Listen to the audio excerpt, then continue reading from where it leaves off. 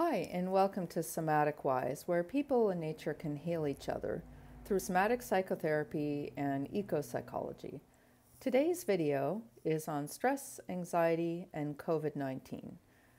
We are in a very unusual situation across the globe right now with the spread of COVID-19 and the precautions that everybody has to take to prevent it from spreading too rapidly, overwhelming our service delivery and supply systems. So it occurred to me that it could be helpful to make a video sort of elucidating some of these unusual nuances to our situation and how they affect our internal well-being, that is our mental health and our self-regulation, and begin to explore some potentially helpful practices for best coping with it. So stay tuned.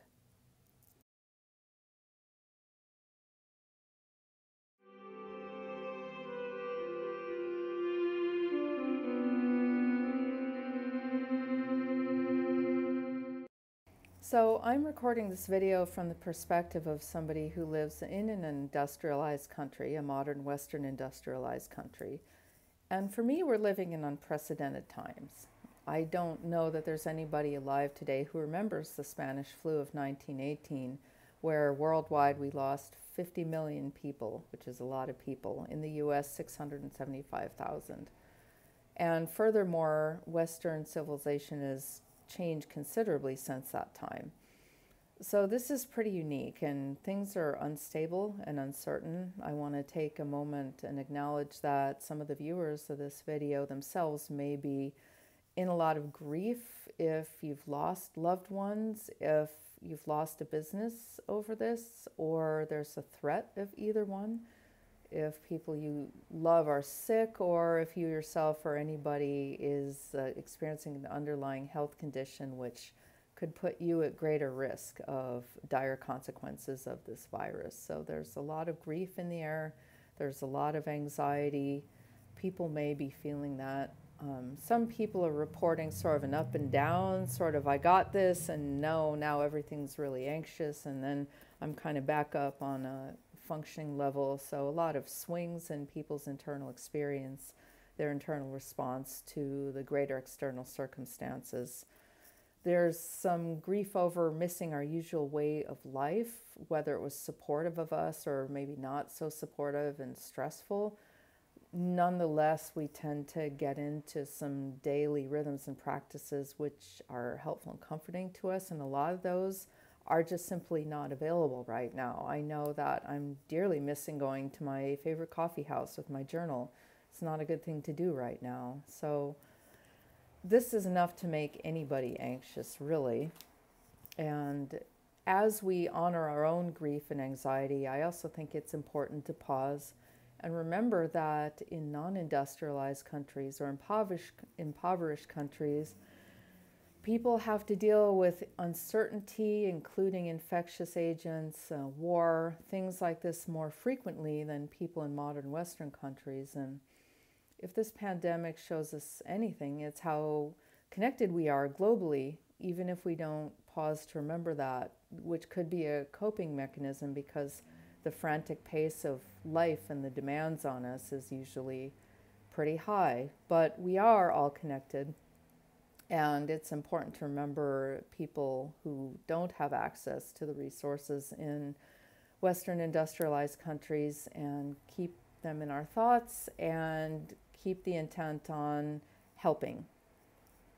Keeping some focus on helping other people that may not have so much access to resources is a win-win situation. Obviously, logistically, anything we can do to help pandemics from starting and spreading in the future is really a good thing. For the individual who might be offering some support in some way, being able to access a state of empathy and interconnection usually represents a better state of self-regulation. So if we can access our empathy instead of just our own, narrowing the viewpoint on our own survival, that often will bring us out of stress response and into effective action. So not surprisingly, a win-win situation.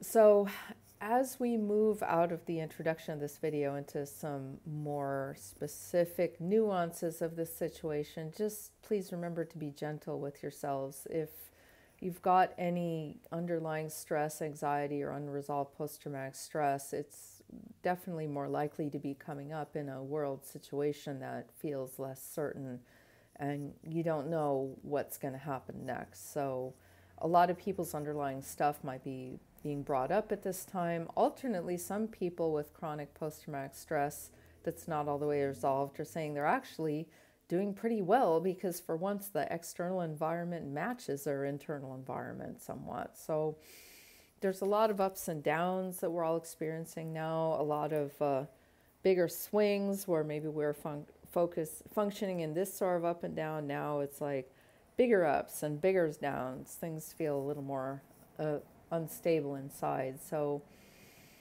just take care of yourselves. And next we're going to talk about a little more specific nuances.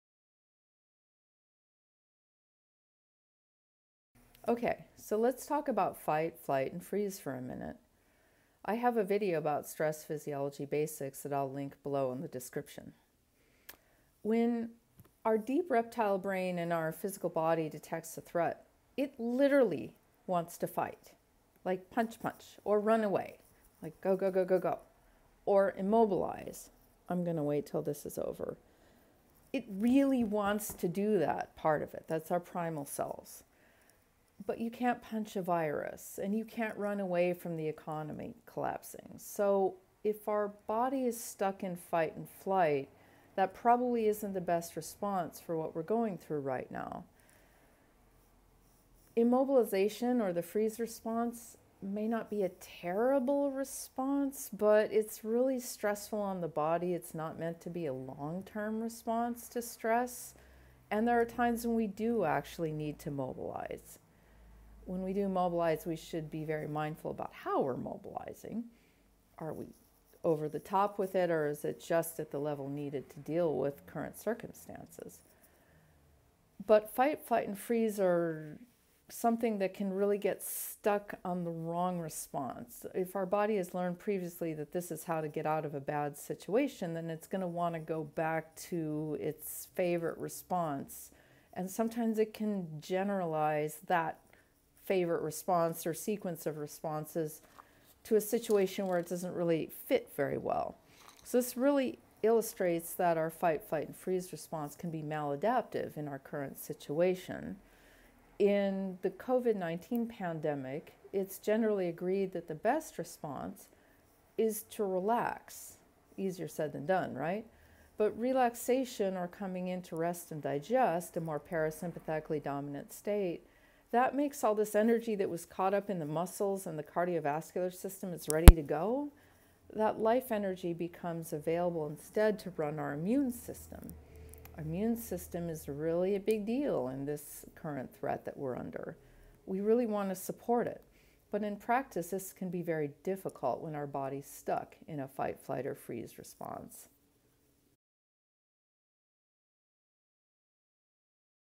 So another unique aspect of living during a global pandemic has to do with social engagement. Basically, being around other people, especially trusted other people, is a major way that our nervous systems come out of stress and into well-being. However, that is oftentimes the wrong response in the situation that we're in.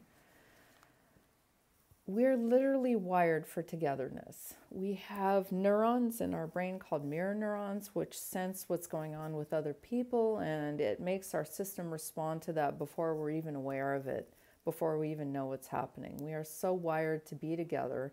However, in this instance, being together spreads the virus, right? So there's a lot of people in isolation, and a lot of us in the mental health field are concerned about the long-term effects of this isolation that's coming as a necessary measure to contain and slow the spread of the virus. So here's a picture of some meerkats. As a naturalist, I love animals. I love learning about them and observing them, and they just really make me feel good. Aren't they cute? These little critters are not happy when they're isolated. they come in packs, they work together, each one has a chore. We're just like that, really.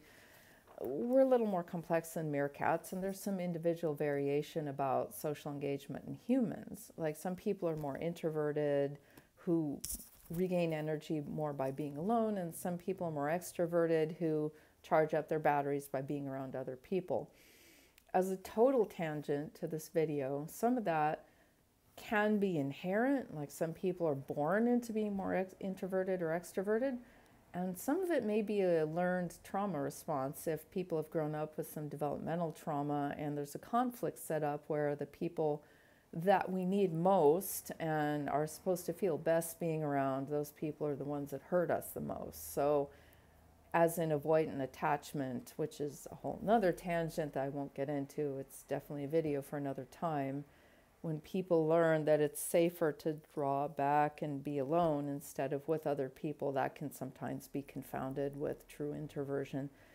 At any rate, generally as a species, we're wired for each other, and a very interesting nuance of this pandemic is that we cannot access that as readily, which makes self-regulation a lot more difficult. I'm going to link a very good video in the description by the founder of polyvagal theory, Dr. Stephen Porges, his suggestions for how to counter the effects of social distancing for the benefit of our health and well-being.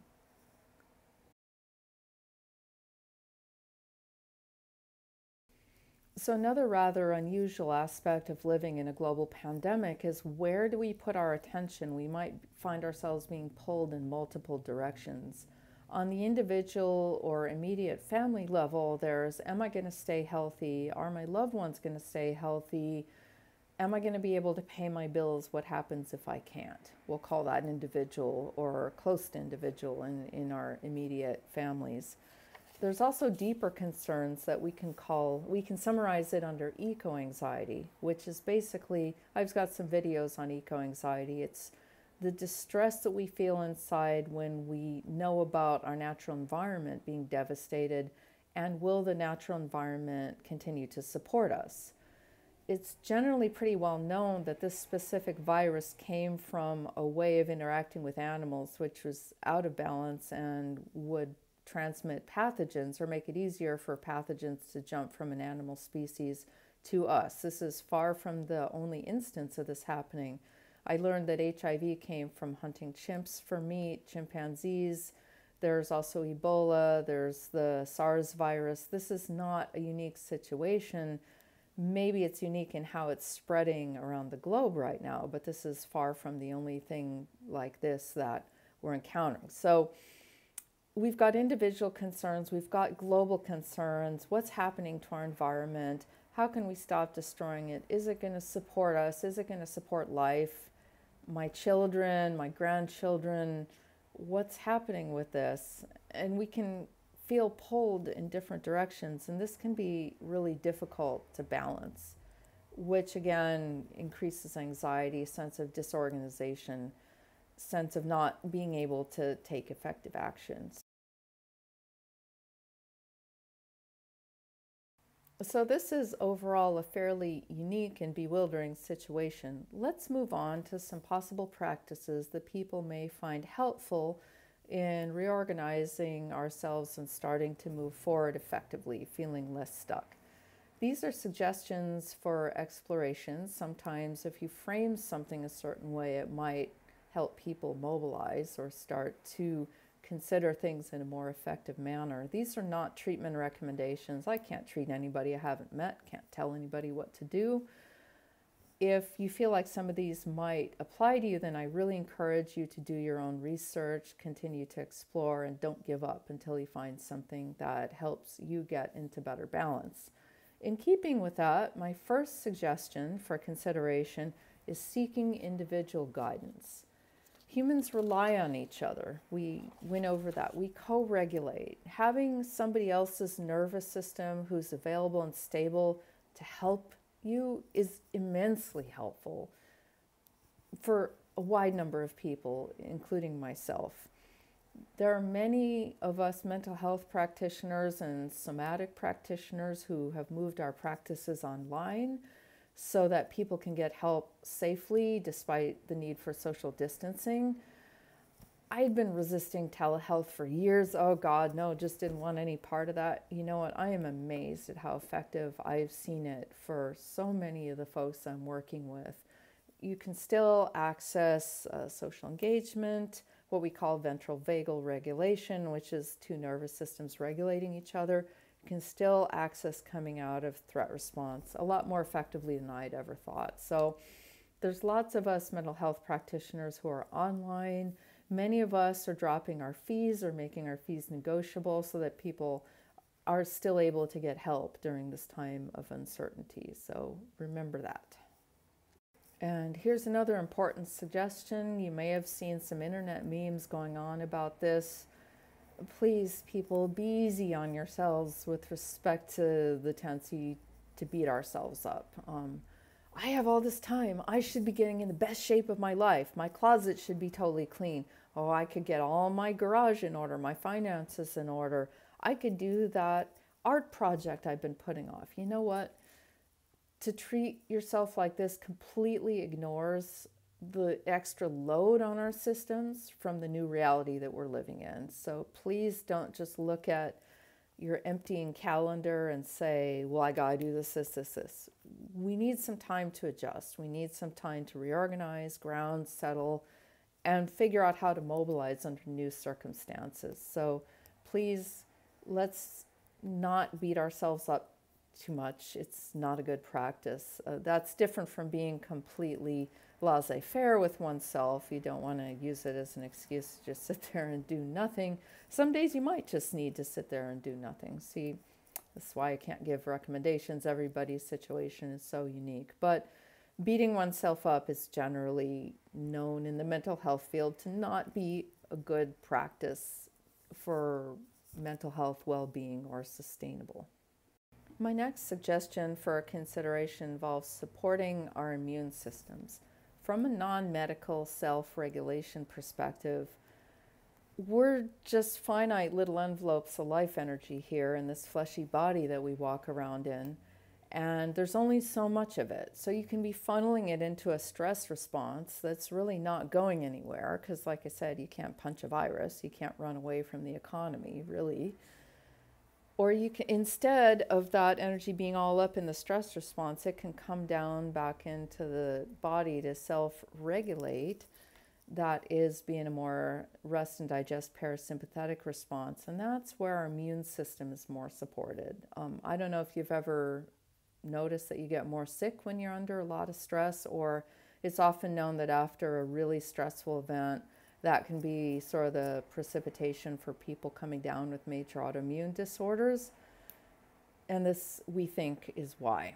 Stress kills. So the more that people can do to come out of stress and into things that support our immune system, the better we're all going to fare during this global pandemic. As a side note to that, if you're struggling with any addictions, that's really not a good thing for the physical body. Really do consider getting yourself treatment, individual help, even the 12 steps or rational recovery or something like that, which are free. So supporting our immune systems. We talked about humans not being solitary creatures by our very nature, by the way that we're wired for survival. So social engagement is really important. And again, it's paradoxical because that's kind of what's being taken away from us to sustain life and containing the spread of the virus. Fortunately for us, we have knowledge about how not to spread the virus, so we can use that knowledge to make other ways to engage with each other. We regulate especially through seeing each other's faces, through hearing each other's voices, the tones and nuances of our voices. We can do that through even watching TV, watching comedy. Laughter is so important. It just gets us right out of a stress response. Hearing each other's voices, seeing each other's faces, phone calls, FaceTime, Zoom, all those. I'm sure the telehealth and teleconferencing servers are really overloaded these days. Thank you for making this available to us to help us get through these difficult times. You can be a safe distance away from people, like wave hi at people going down the street. I've heard of people doing drive by hellos in their cars so that you've got the social distancing and even the glass, but you can see each other. There's so many creative ways to stay in touch with other people. I think that will help us quite a bit in terms of our self-regulation. Movement is another good one. It gives all that energy that our body might be calling up in the stress response, it gives it something to do instead of rattle around inside us and continue to bother us. It's important that people find movements that they can do. Some people have limited mobility. They can imagine movement in their mind, just imagine what it'd be like to stretch the legs or the arms and really feel into that. People need to find ways to move that are appropriate to their individual situation. Somebody in the country who doesn't have a high crime area, it might have more access to going for a long walk than somebody who either is mobility limited or lives in an urban environment that might be higher crime. Finding ways to move maybe in one's own home, that can just help kind of that energy move through our bodies instead of being stuck. The topic of grief is a big one, and unfortunately it's one that a lot of people like to avoid, and there's a lot of mechanisms in our society for avoiding that, including staying busy, drinking too much alcohol, you name it. There's so many of them. But there's a lot of grief around these days. Like I mentioned in the beginning of the video, there's a lot of loss and potential for loss, and sometimes external instability in the larger social environment brings up things from our core that maybe we hadn't dealt with. Grief work is a big deal. There's a lot of resources online for it. I can link some in the description below. Grief basically involves just being with it, just sitting there and being with your feelings and feeling it until it goes away. But you have to do so in the window of tolerance. Everybody's got a certain limit as to their own emotions, how much of it they can handle at one time. So staying within one's ability to be with it without flooding or numbing, right? You can see the grief work as its own topic. I'll link some resources in the description below, but this is an important time to weave in and out of grief as we're capable of it. And again, getting oneself individual support. There's support groups online for grief. Some churches have it. There's some good resources I'll put in the description below. So a lot of what we have to do to respond to a global pandemic situation involves taking really good care of ourselves and our families and our communities. It involves coming out of stress response, out of that high fight or flight charge that can be so hard on our bodies. Sometimes it is time to take action from a grounded and well-regulated place, hopefully. And again, individual support can be really helpful in finding this balance. One of the actions that I personally believe it's very important to take is to insist that we take better care of the natural world. This can have selfish implications, like if we're not creating terrible conditions that can create such pathogens in a widespread fashion, it can affect us individually, but also it deals with that eco-anxiety and that eco-grief that we were talking about. I mean, nobody wants to see the natural world burn or perish or become paved over. Here's our chance. When things are unusual and unstable and the way that we've been doing things is all called into question, this can be a time to insist that things are done in a more life-supportive manner. For example, if we don't like the current rollbacks in the United States are happening of EPA protections, we can write, we can email, we can call, we can insist that our natural environment be protected. We can take action about factory farms, deforestation, habitat loss. Now, this is not a political channel. I feel like the well-being of life on this planet, you can't just dismiss as being political. I mean, it's really the bottom line for everything, that life can continue to exist on this planet or not, and that involves taking good care of the biosphere. It can be in a larger sense, such as contacting your elected representatives and insisting that we stop practices that are demolishing the planet's ability to sustain us and other species. It can be as simple as going out with a bag and picking up trash in your own local neighborhood, which I do. Of course, stay safe. You might want to wear a mask and gloves. do I have to tell you, don't throw your gloves on the ground? There's been way too many people throwing their mask and glove on the ground. Not cool, okay? For people who feel healthy and robust enough to pick up trash, it's a very simple thing that we can do to protect our ocean ecosystems and our wildlife. There's so many ways to get involved, but insisting that the thin envelope of soil and oxygen and stable climate on this planet that makes life all possible, insisting that that be taken good care of. And again, that can shift some of this stress and uncertainty into a sense of taking action that's effective. That can really lower our internal stress levels.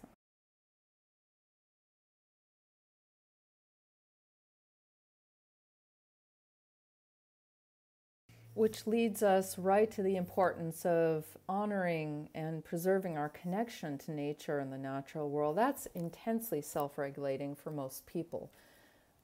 We're part of nature. Nature is us. Nature's in us. We are nature. Every bit of what's keeping me alive right now as I'm recording this video is a squishy, earthy, biological process. I'm breathing in oxygen. Molecules have gone through all these earthy cycles.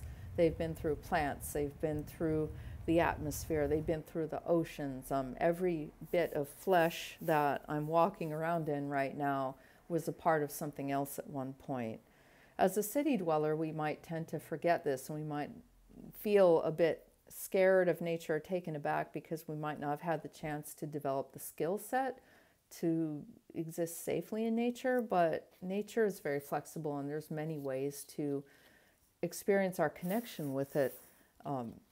Anything from watching a movie to interacting with animals to, if this is a great time to adopt an animal if you have the means and the people in the household to make sure that it's well cared for even after this pandemic is over with and more settled. But anyway, there's so many ways to connect with nature. It's said that we really shouldn't be going to national parks right now. One of my favorite places to spend time in nature that just gets me right in the heart in a good way every single time is the Eastern Sierras. I love going to the Eastern Sierras. It's just breathtakingly, awe-strikingly beautiful. Right now, I understand that Mono County has a lot of COVID, where the Sierras are located, or partly located. These areas may have a lot of COVID-19 cases, and it could be really easy to overwhelm their medical system if we have a car accident or get sick up there. So maybe connecting to it through other means, through our screens, through gardening, through just remembering trips that we've had to nature, connecting with our pets, thinking about our nature story. That's a really basic ecotherapy intervention. Tell your nature story. Feel what feels good about it. Put it down on paper. Tell it to somebody else. There's lots of ways to connect with nature, and notice the self-regulation that happens as a result. The last suggestion I have to share with you in today's video relates to slowing down. You may have noticed that things are slowing down a lot. Unless you're working in a grocery store, thank you, or you're an Amazon worker, or you're in the medical field or in the supply chain. If you're doing one of those essential tasks, thank you. From the bottom of my heart, thank you. For the rest of us, things might be slowing down a lot, you know, and that might be very different than how we're used to living our lives, which, whoa, that's something else our nervous system has to adjust to, right? So you could be curious, what's it like to just be in that slowness? As the demands on you maybe slow down, what does your nervous system do with it? Does it speed up? Is that speed up useful at all to the current circumstance? Do you feel like you're racing with nowhere to go? Again, this might be time to seek help from a somatic practitioner or other mental health professional. Just being really curious what happens in our nervous systems as the slowness and the normal rhythms of life are changing from what we're used to. I think it's useful to make a distinction between slow and numb. That can be a really subtle distinction for many people. Just because you're not feeling racy or anxious doesn't mean that there's not any under the surface. So I've got some other videos on this channel Somatic Experiencing has a lot of wonderful books and lots of material out there. I've got a video on the felt sense to start to distinguish between what's slow and present versus what's numb. But again, the overview of this suggestion for exploration is just noticing what's happening in our bodies as the outer demands or as the rhythms of life might be a lot slower than we're used to. How does our body respond to that, and is that a useful response? And so to sum up, the longest video I've ever offered, I really hope that this is helpful and supportive to people, just people out there trying to find our way through a new world situation and taking into consideration our internal operating system.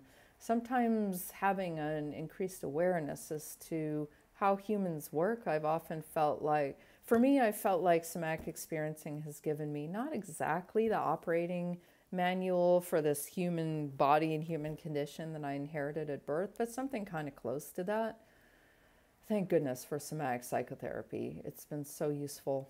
And eco-psychology as well. Knowing how we operate, knowing how humans are wired, and just being able to elucidate some of the conditions that we're facing, I'm hoping that that can be helpful to help us start to get through, help point us in the right direction. In some cases, we may come out stronger than ever. As always, please seek individual help if you need it. This video is not individual or group psychotherapy advice for anybody. It's a starting point. This is a chance to do some things differently. There's already some improvements like the cleaner air and animals, wildlife coming back. Let's keep our eye on what the change that we want to see in the world and ask ourselves, what can we do to contribute? So thank you for watching this video. Stay tuned. There's more in the works. Thank you for watching this video. If you would like to support my work of getting this information out into the world, you could subscribe to receive notification of future videos. You could contribute to my Patreon account to support this channel. And of course, please feel free to share this video with others. Take care. Until next time, be well.